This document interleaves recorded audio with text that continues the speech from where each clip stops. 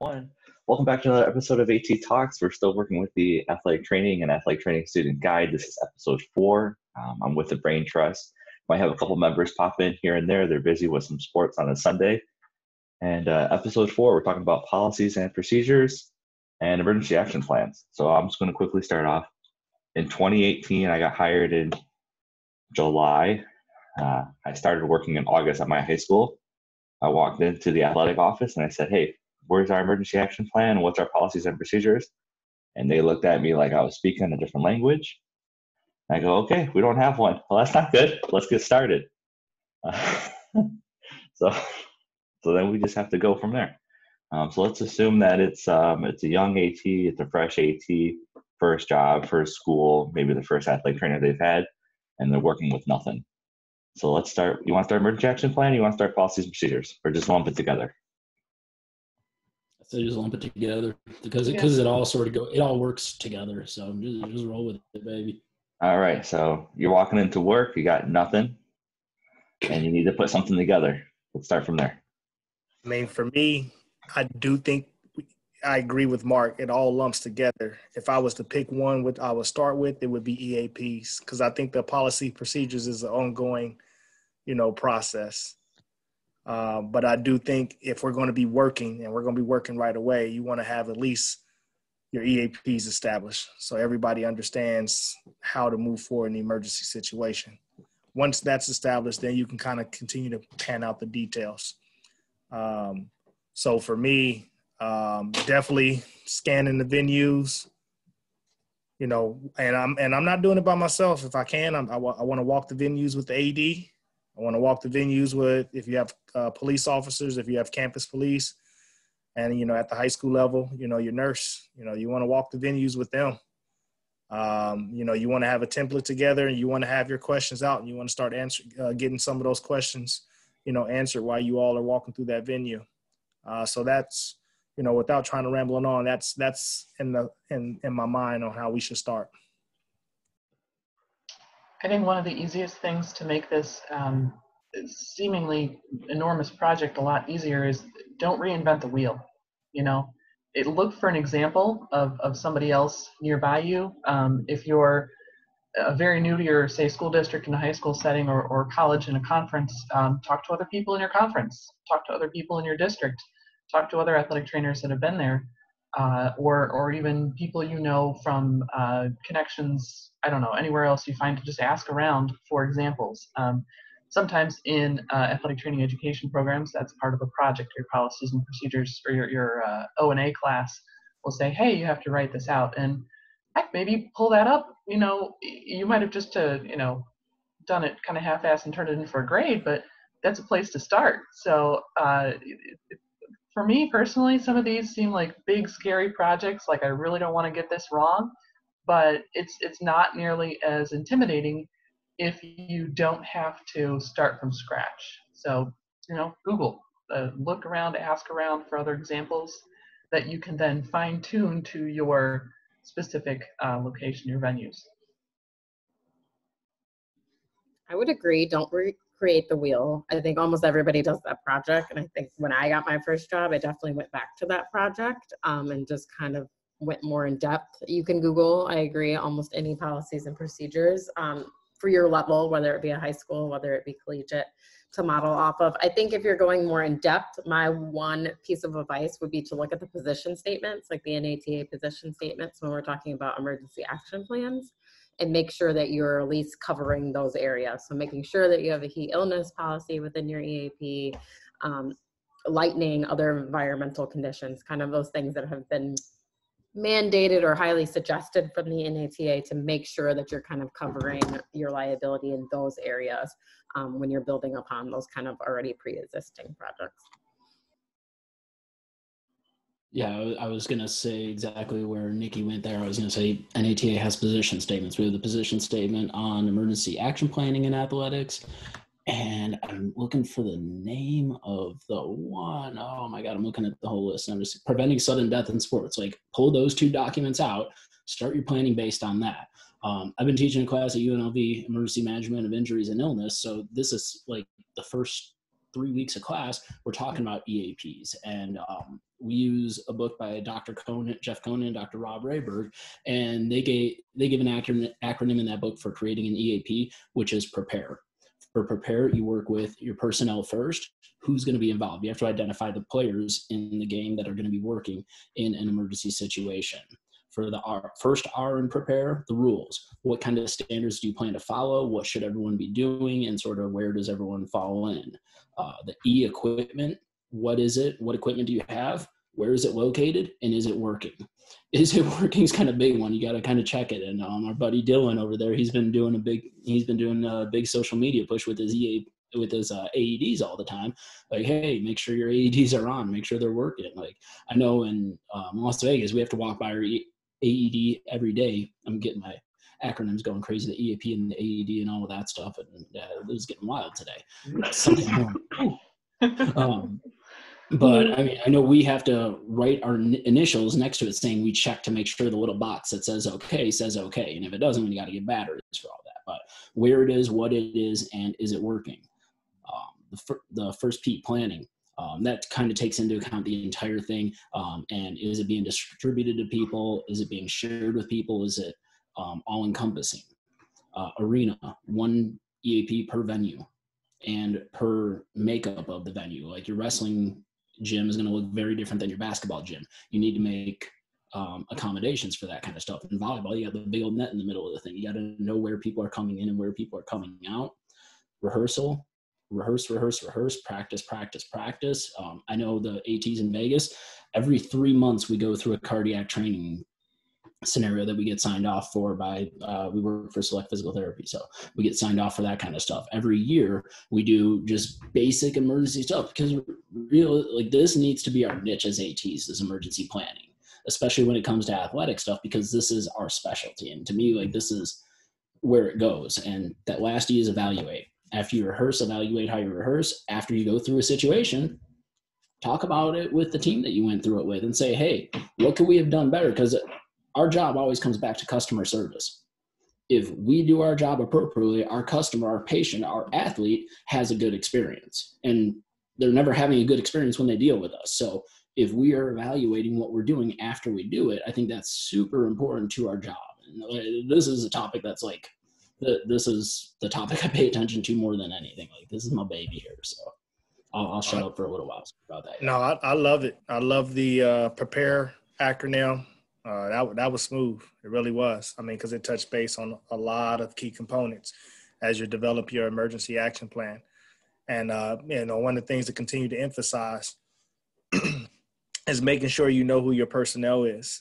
Obviously you're starting to get your emergency action plan. I kind of talked about walking around with the AD, walking around with the nurse and so forth. But sooner or later, you're going to have to reach out to your local EMTs, right? To make sure that we're all on the same board. If they're going to be coming up to your football games coming up, they need to know how the emergency action plan should work as well.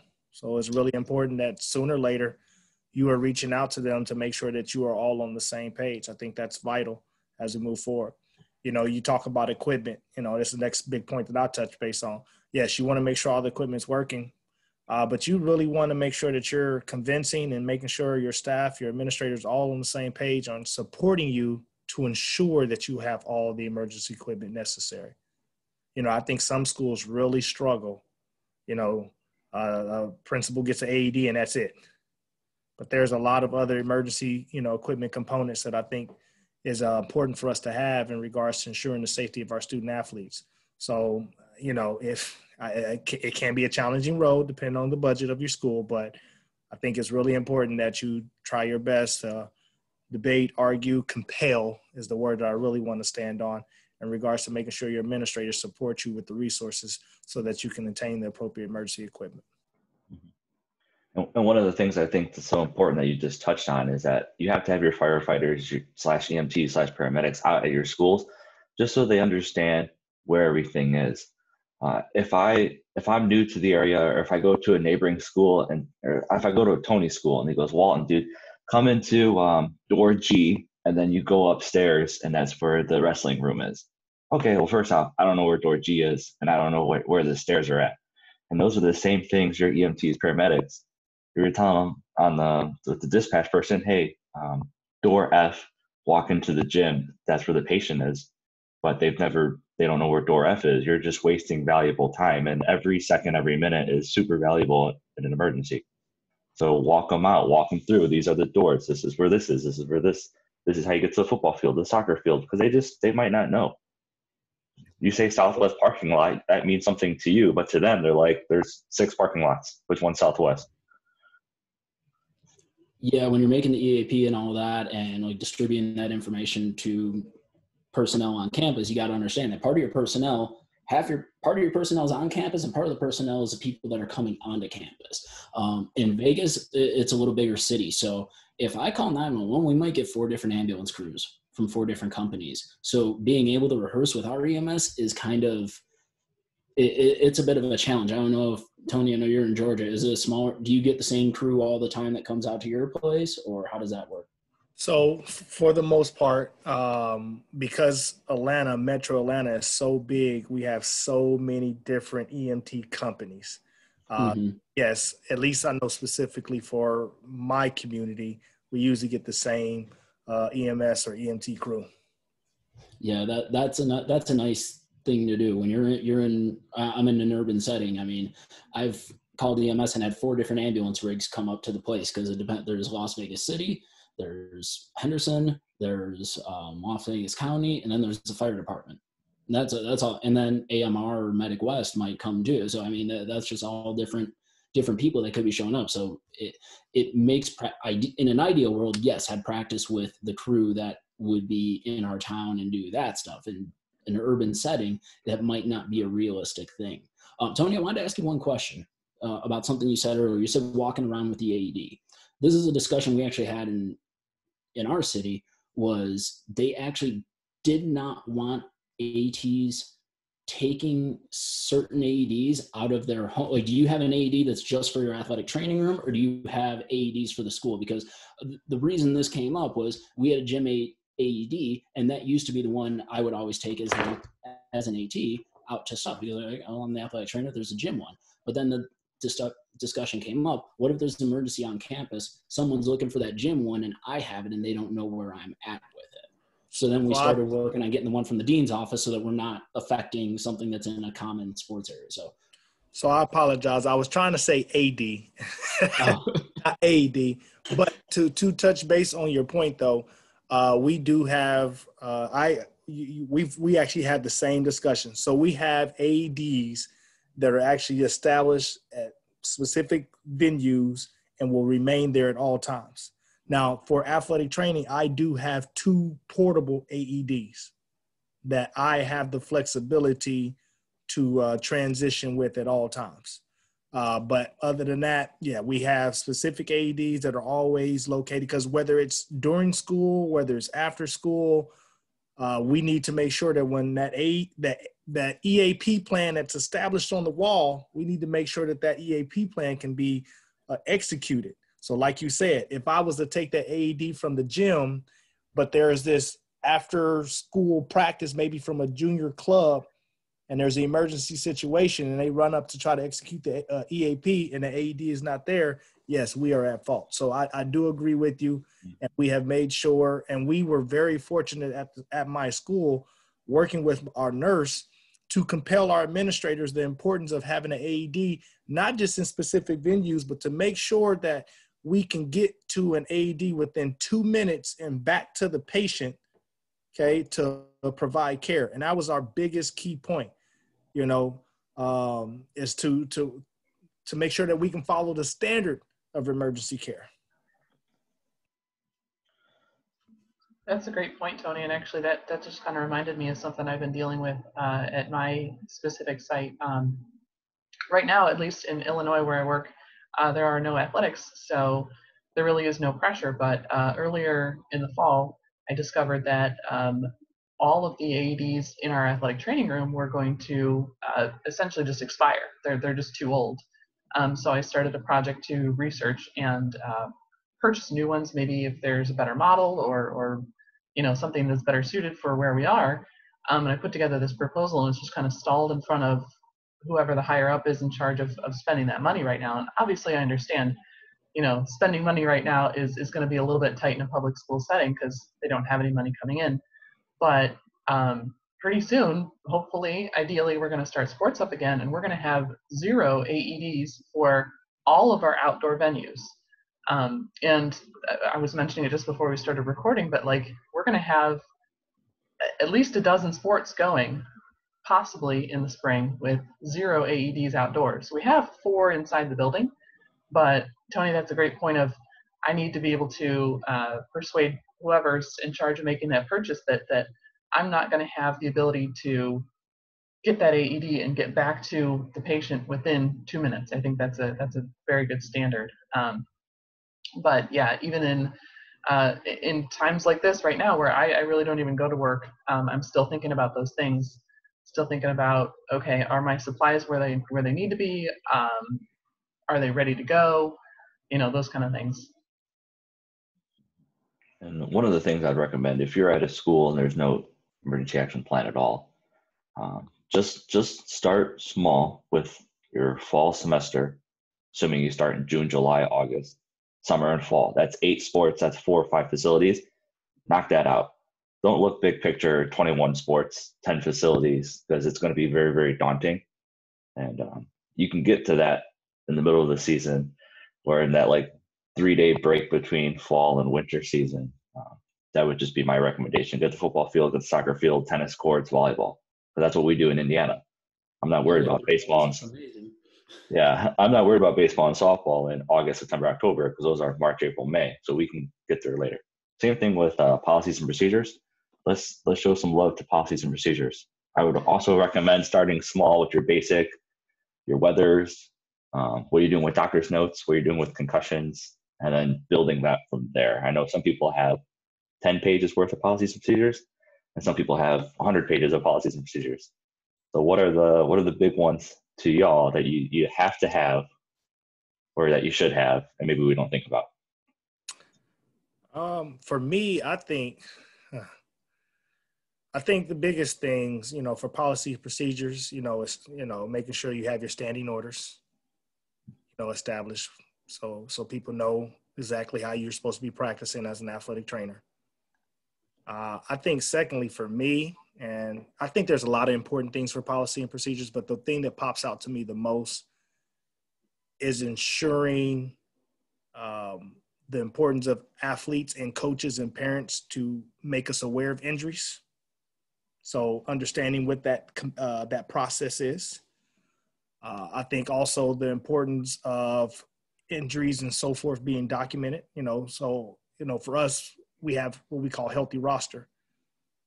So coaches, just making sure they know, coaches can reach out to us through healthy roster. Parents can reach us through healthy roster, and just making sure they understand things. Or even, this is my last little example, because there's a lot of things for me to touch base on, but when it comes to injuries, if an athlete goes sees a physician, what's that process? Medical documentation, right? I'm sure I need to see medical documentation for our, clear back on the field. But if that's not a part of your policy procedures, like if you come to a school and that was not the case, understand that you will have some challenges as you move forward as well, right? If you didn't have EAPs and policy procedures before you came to school, and you're sitting here trying to tell your coaches, hey, I need a physician note before this kid plays, but that was not the case prior to you, you have to be realistic that you're about to fight a battle, a big battle. It's a good battle to fight, but you have to understand that there's going to be some challenges, and you need to make sure that your administrators, especially your principal, is all in support of what you're trying to do in regards to the example that I just brought up. Yeah, for sure. Those are conversations that need to happen before it actually happens in real life. And that, I mean, maybe that's sometime when you're sitting down talking about your EAP stuff with it. Like if you sit down with your individual team and say, hey, this is what we need to do in an emergency. And here are certain things that, here's the big ones. They got to know what their concussion policy is and know what injury policy is. I mean, that's just sort of basic stuff. Policy and procedure manual for ATs in general, that depends on your hiring model too. We're an outreach thing here. So the company I work for, they provide us with a book that's this thick, which is fine, but it tells us how we have to act and what kind of manner we're supposed to be rolling in. Now, if you're direct through the school hire, you might have a little bit more leeway, and that's something you should probably work with your, like Tony said, your admin is 1A would be your team doc. Like they need to be up on that because they're probably working on those standing orders with you and probably saying, well, here's your standing orders. So sort of base it off of what we got going on there. And then, and you and anyone else that you have in your healthcare team, whether you got physical therapists involved, whether you got some nutritionists, whether you got some mental health resources, which don't forget about the mental health emergencies in the EAP and the policies and procedures, because that's stuff that we do need to think about and have some course of action for after school when counselors may be gone, because that's real life. I mean, that's just, it's unfortunate, but it's something that we need to be prepared for. I think one of the policies and procedures that I have modified the most and discussed the most and educated the most about is still the concussion policy. And especially in an academic setting when you have student athletes and not just athletes or not just patients, you have the student aspect of it. And you have to work in conjunction with other healthcare professionals, maybe the school nurse, school psychologists, guidance counselors, things like that. They should be in on your policy and procedure for concussions, also for mental health, of course, when they can, but absolutely concussion policy. That's the one.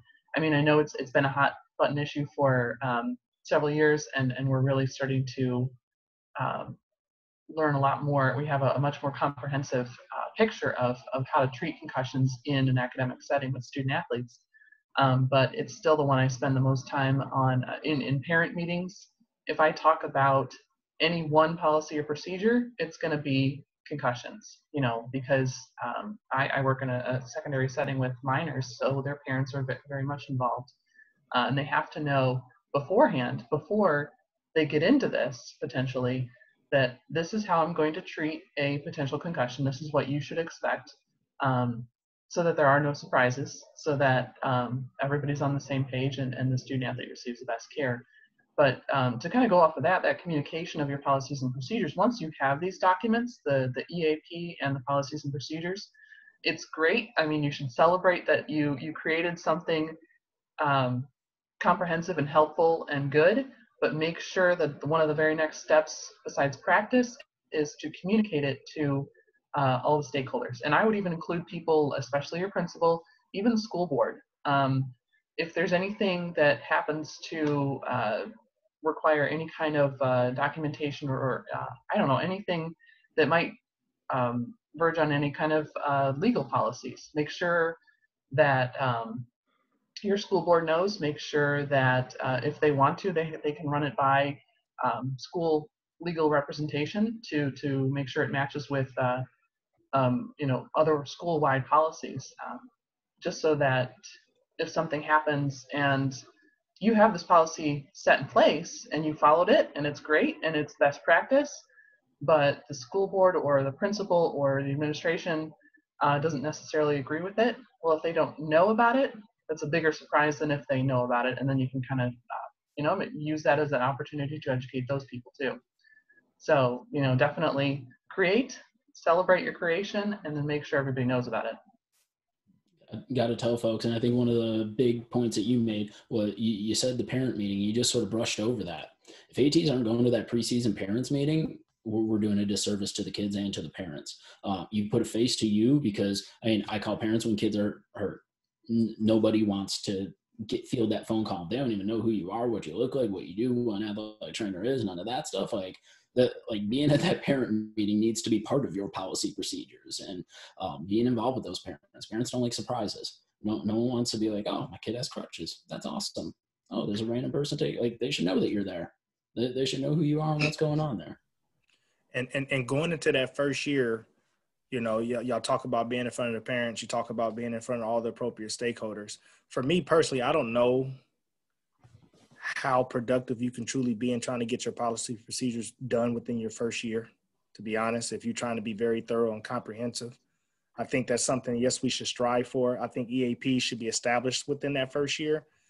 But your policies and procedures, I think a lot of times you end up going to be just trying to communicate how things are going to be moving forward. But in regards to actually getting those documents completed, especially being at a high school by yourself, I mean, you're talking about just working through, through midnight all the time, because you're spending most of your days trying to provide coverage and so forth. So in all honesty, and this is even me working at college level and working with, a full staff. It took several months when we all came in and we wanted to revise everything. It took several months to get that down. So knowing that you potentially may be working by yourself, I just want to relieve some stress that you might not be able to get the documents down right away, but just the communication that everybody's been talking about, just sitting down with your administrators. Hey, I want to be able to move forward with this. Do you think that's okay? All right, well then go talk with your coaches and so forth. You might not have the document established, but at least it's been communicated and everybody's on board that this is how we're going to address things. And then hopefully sooner or later you can get it on hard copy, you can get it signed off and, and be good. But I think sometimes even when papers aren't completed, just having those talks, being able to come to agreement allows people to move forward a lot better. I would just emphasize that again, the communicating. I will say probably one of the biggest, I don't want to say regrets, but situations I could look back on and wish I would have changed when it came down to a policies and procedures issue when I was in the high school. So I had communicated my policies and procedures and my emergency action plan with my AD, but she did not communicate that to the principal. And even though in our model, the principal isn't directly a supervisor, if you would say, they're still a very important part of the school. So one of the assistant principals over athletics was in my emergency action plan as the person who was designated to travel with an athlete to the hospital if we are out at an out-of-town game. So we were out of town. That person was designated in my emergency action plan to do so. But then when I tried to get them to do so, we ran into conflict because it hadn't made it that far up the chain. It was that person's responsibility to do so. And it just so happened that they had done it before. So they kind of got into like I did it last time, I don't want to do it again. And it kind of became an issue. I was very thankful that I did have it down on paper in a written format, because that did allow me to refer back to a paper document that had been signed by my AD. But that was one of my biggest things learning back. That was my first year working. I had written it. I thought I had everything checkboxed in place, but I would say make sure you're aware of your chain of command beyond your direct supervisor, and then just make sure all of those stakeholders are aware of the plan and then aware of what's in the plan, and then also that they agree what's in the plan, right? They may have kind of read over it or skimmed over it, but it's a very important document with lots of moving parts in it, right? And you're going to update that from year to year. So I would just say make sure that the very important elements of that, specifically people who are included with that, have agreed to and are willing to do what it takes, in those circumstances to fill it up. And understand that to me, it's a very fluid document. It's always going to be evolving, and something can happen. You can say, what does the PMP say? And you go, oh, we don't have a policy on that. Make one. Or you could have something happen. You're like, I didn't like how that happened. We need to modify this. I would just start with the biggest things. Hey, when are you going to provide care? Cool. These are my boundaries of care. I'm going to be here from 2 to 8, Monday through Friday. So if you want to have that 9 o'clock practice, that's on you, coach. Concussions, heat, lightning. Concussion, not only return to play, but return to learn. Just like bigger things like that. And then you can flush out the little things. Like in Indiana, air quality, not a real big issue. But for Mark in Nevada, with fires in California and such, not air quality, have it in there.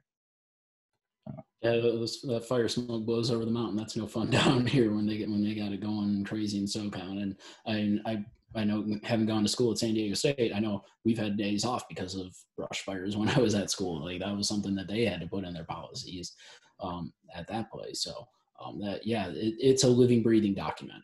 It's something that's going to change. We didn't have an emergency plan for the random person that was having a mental emergency or ran into the school, painted themselves, and started doing jumping jacks in the middle of volleyball practice. But we kind of do now. Now we know where to put the kids in a situation. Like stuff just happens. You can't plan for everything, and that's something you got to get. Like when you're doing EAP stuff, policy procedure stuff, you do kind of got get a little crazy and be like, hey, what kind of stuff could potentially happen?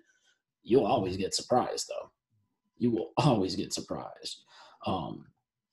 we just got to sort of be prepped for it. And when visiting teams come over, we have to prep them with what's going on at our school too, provide them with some kind of information, bare minimum. I mean, let's say you're the only person at your school and there's 4 fields going on at once.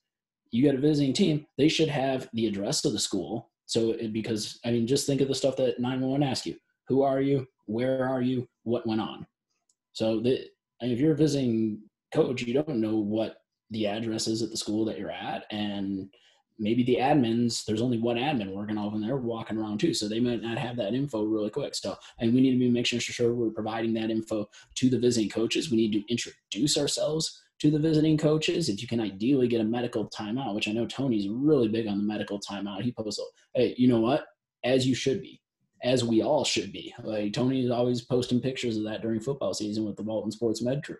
And I love when you do that. I share that every time I see that stuff because that's just stuff that needs to be second nature for us. Every visiting coach should know who you are when they walk onto your campus.